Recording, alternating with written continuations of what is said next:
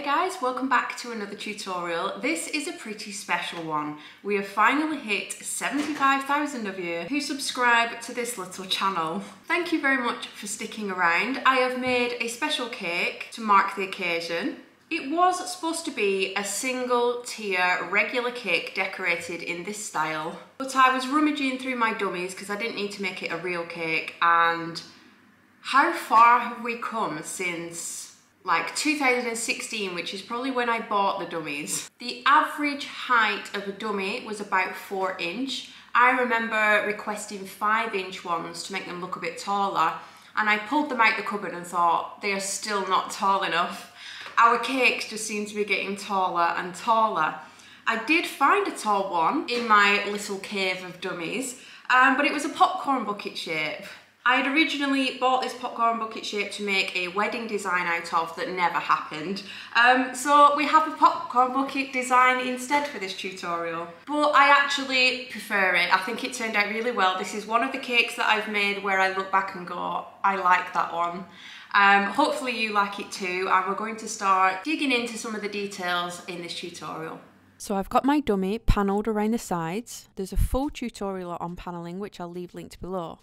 But I stick the sugar paste to my dummies with Trex. This is just a veg fat, the same as Crisco. It's then been stuck to the board with ganache. Now I'm cutting some thin strips out of my greaseproof paper using my handy quilting ruler. I'm just lining it up so all my strips are the same width. If you saw my Eddie Munson cake tutorial, you see it didn't go all that great, which is why I'm trying it again. I will not be defeated. I'm brushing some Trex onto the back of the strips, and I'm very carefully patting it onto my cake in a diagonal angle. Where it went wrong on the Eddie Munson cake is that anywhere you get Trex, your airbrush colour is not going to stick to it.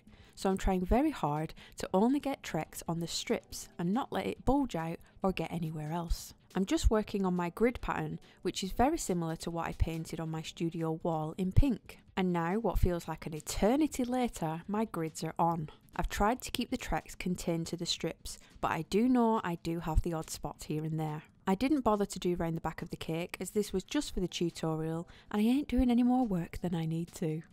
So I filled up my airbrush gun with some turquoise water-based airbrush colour. Everything I use will be linked in the description box. I'm concentrating on spraying directly at the grid as to not lift the strips with the power of the air. I just see these ones are starting to lift here, so any more spray and I would have made these a little bit more teal coloured instead of white underneath. Carefully start removing your pieces of paper for a very satisfying pattern underneath. As you can see, between the two grids, you can see a tiny little smudge, so neatness really is the key here.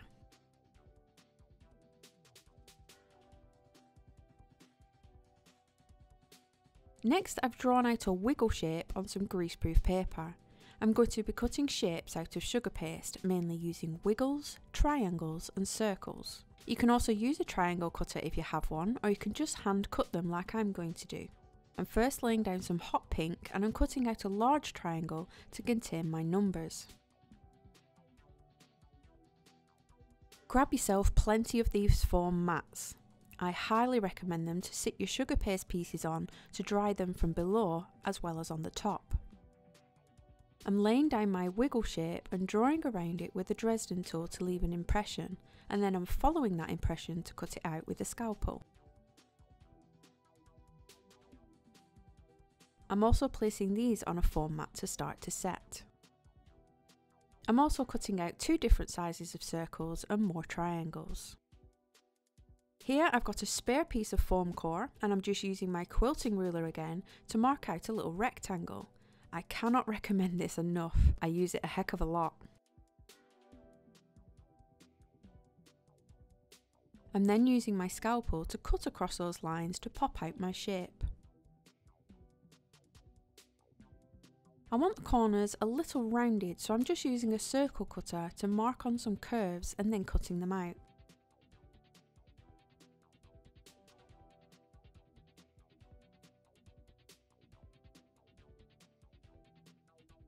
To help sugar paste stick to your foam core, piping gel is best, especially along those edges. I'm laying some of that hot pink over the top, smoothing it down, and then I'm flipping it over onto the foam mat to bring up and cover the sides.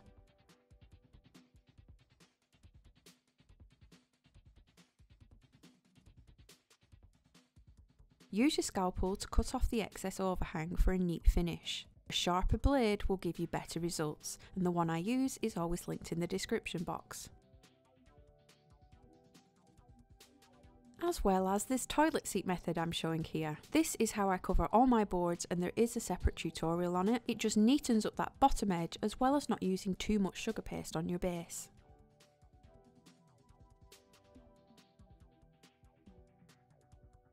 I'm now cutting out shapes again, but this time in a deep blue. My initial shapes were cut in hot pink, yellow and blue, and I'm using the deeper blue as a shadow for each of these shapes. I'm just sticking them on top of each other with water slightly offset. You want to do this with all of your shapes, yes, even the wiggles.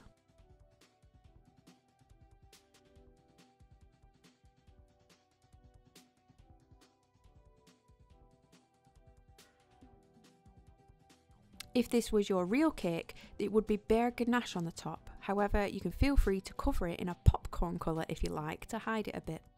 I'm just dampening around the edges of my sugar paste and rolled out a long white sausage for the rim of the popcorn bucket. You want to pull that rim right to the edge as close as you can get it without it falling off.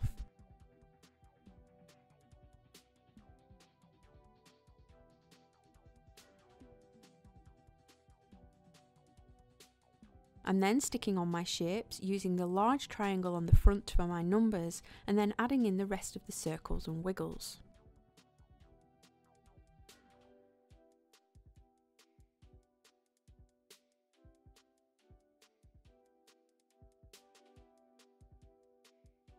For my letters, I did the same, tracing of the letters, cut them out in sugar paste, and then I've picked them up on a piece of greaseproof paper using Trex. The back of the numbers have water on, so they'll stick to my triangle. Press your numbers onto the triangle and tap them firmly on, slowly peeling away the greaseproof paper to reveal nice, straight numbers.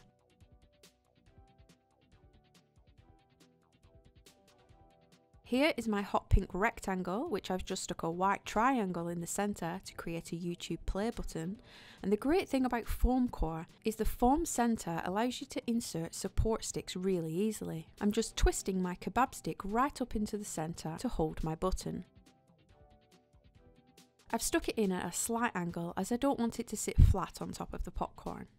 Now this will be easier to shove into a real cake because the dummy is a little bit firmer. Now I'm just topping the whole thing with real popcorn. I could have made this out of sugar paste if I wanted, but I didn't.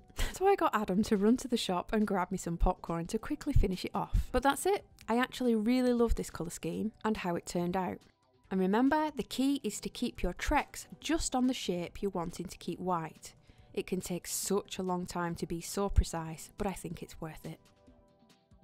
If you watch my vlogs as well as the tutorials, some eagle-eyed viewers may recognise this design. It's actually based on my work bag.